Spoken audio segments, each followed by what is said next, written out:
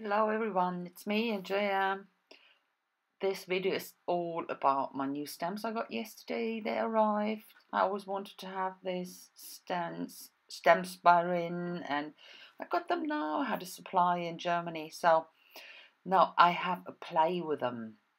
I have four sheets of stems, and two of them are sea creatures, and two of them droplets, and here you can see the sea creatures 1 and sea creatures 2, and I use stems from both sheets.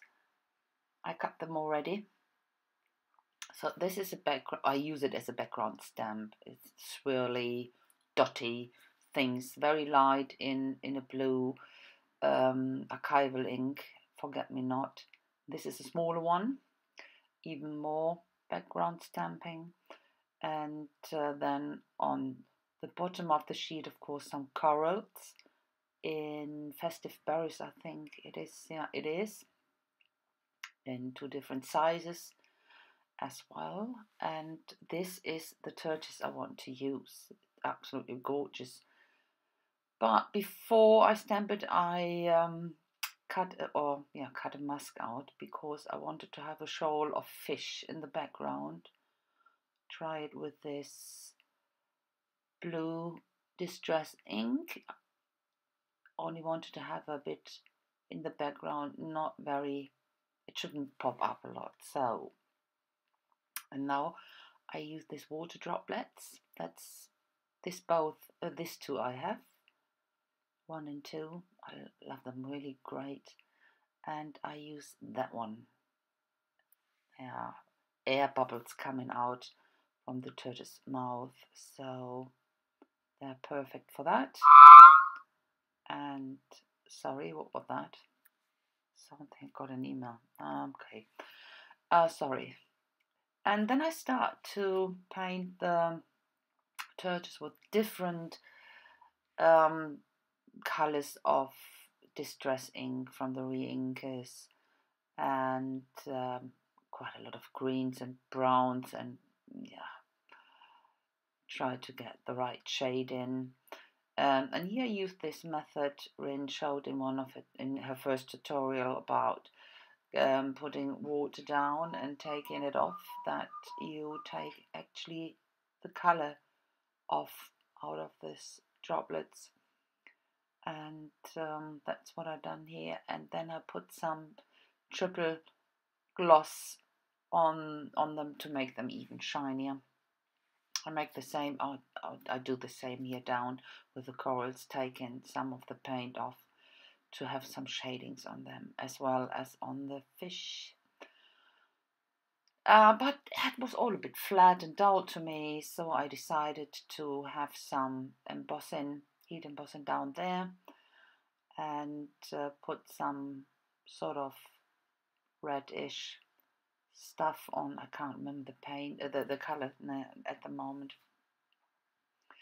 So, and then trying to get some shading on the tortoise as well. As you can see, the embossing powder leaves a bit of a metallic sheen to it. So this has dried now, the triple gloss on top. I put some, the shading or the reflection, I put some white acrylic on.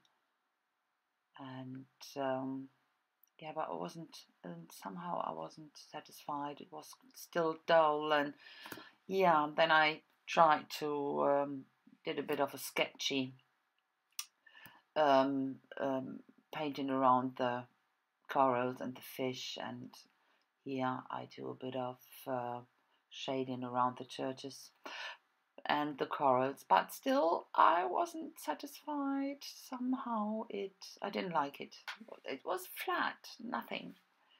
And this is a Versamark pen. I put down some stripes and put some embossing powder down, and a bit more here. You know, it's water, it should have a bit of movement and depth, but I couldn't get it on somehow. So that's what it looks like at the moment.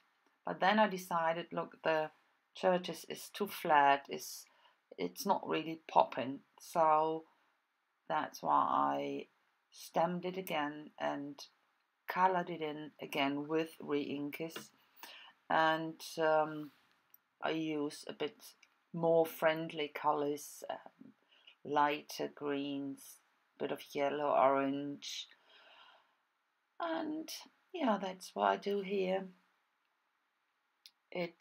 And of course, on top of that, when I finished, I put some of this triple coat gloss, what does it called actually? Triple gloss, to make it shinier. And after it dried, I put it on, and it looks much nicer. It has more dimension, definitely more dimension. That's where I put the gloss on, and you can see that in that moment I put it on. This is some glimmer mist stuff or glimmer paint I put on to have a bit more shine on top, that the water's sparkling more, as you can see here already. Looks much sparkler. I think the problem with the distress ink is it is quite dull. Hasn't got any sparkle. And so at the end, some white acrylic paint dots above the corals, and that's it. Of course, a bit of etching, but it's definitely I'm not doing anymore. So, and that's close up. And at the end, of course, I will show you some pictures of it. So that's what I have done with this absolutely fantastic stems. I really like them. Quality is fantastic, and I would like to work with it, and I think I will do a lot more with it in the future. So thanks for watching, everyone. See you soon with the next video. Thank you. Bye bye.